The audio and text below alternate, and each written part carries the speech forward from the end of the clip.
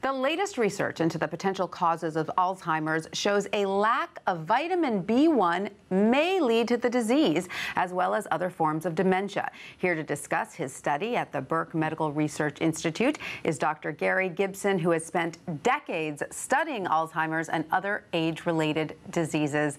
Dr. Gibson, welcome. You are leading this NIH-funded clinical study. Tell us what your team of researchers have discovered so far. It's also supported by the Alzheimer Drug Discovery Foundation. In Alzheimer's disease, one of the things that always happens is you have a reduced glucose and oxygen use to the brain. So many people think this is just a secondary effect of the disease, but we think that it's primary.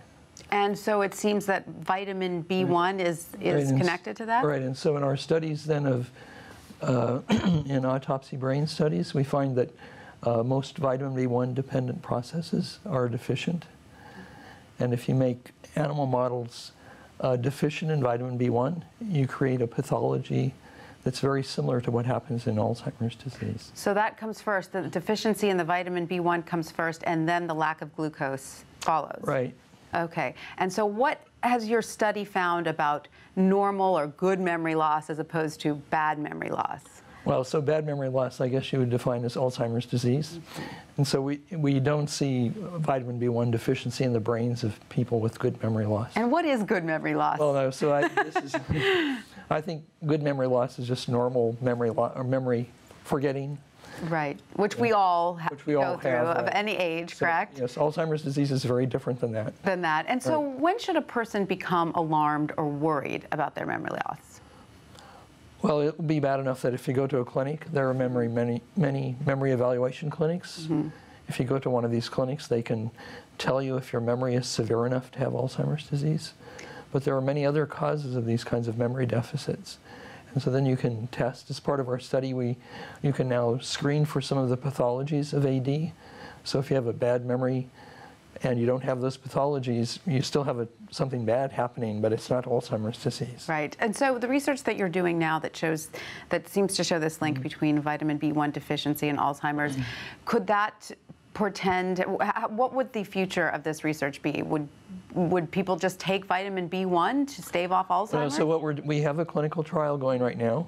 So if you just take vitamin B1, it's not a very good therapeutic.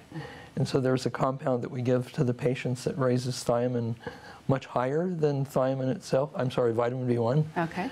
Much higher than vitamin B1.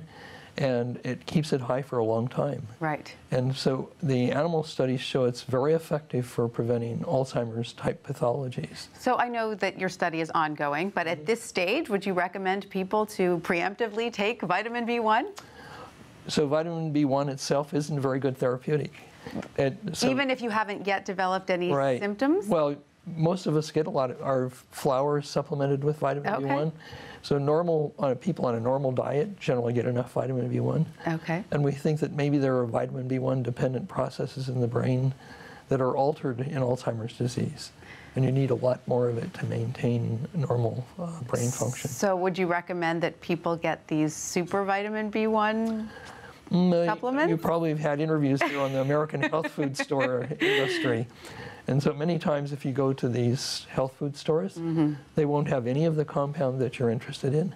And also many of them have toxic compounds. Okay. So this isn't a very healthy way to supplement your diet. But do you think your research will lead in the near future to supplements that could be useful? Right, the one we're using is our therapeutic, we think could be generally useful. It's not available to the public yet? It could be, people can buy it at a health food store. Okay. But it wouldn't be screened by FDA standards, so it would be a little risky. At this point, right? At this point, yeah. right.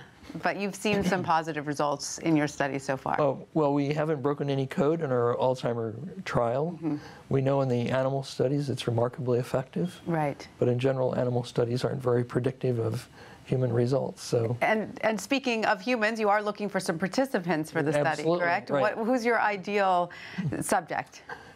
So you want somebody that has a mild memory impairment. If they're too far along, it's unlikely that you can bring their brains back to life. And so somebody around 60 that has mild memory impairment. Okay, and so how can a potential candidate learn more about Just go to burke.org, and there's a full description of the trial there. also in the clinicaltrials.gov. It's fully described there as well. All right, fascinating research that you're doing, Doctor. Thank you so much for being with us today. Thank you very much.